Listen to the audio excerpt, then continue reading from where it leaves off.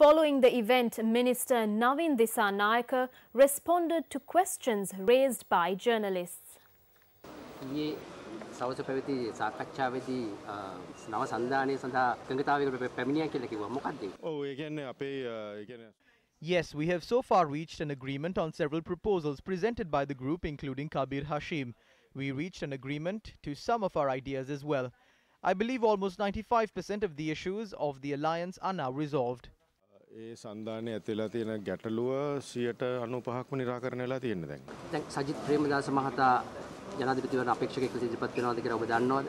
නෑ මම තාම දන්නේ නෑ. කවුද එන්නේ කියලා කියන්නේ? ඒකත් මම තාම දන්නේ නෑ. කරු ජයසූරිය මහතාව. ඉතින් ඔය නාම තුන තමයි. Those are the three names that are being circulated. The most preferred candidate out of the three will be chosen. බලාපොරොත්තු වෙන්නේ. මේ රටේ දේශපාලනයේ අම්මයි දුවයි අගමැති ජනාධිපති හිටියා. මාමයි බෑනයි අගමැති වුණා. නෑ මම කොහොමද I am anyways not a part of that race. I don't think it is my time. What I want is the unity within the party. If we have unity within the party, we can win. So I believe that all party leaders will come to an agreement.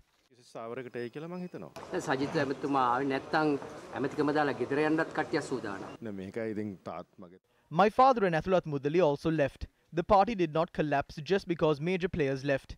These are personal decisions.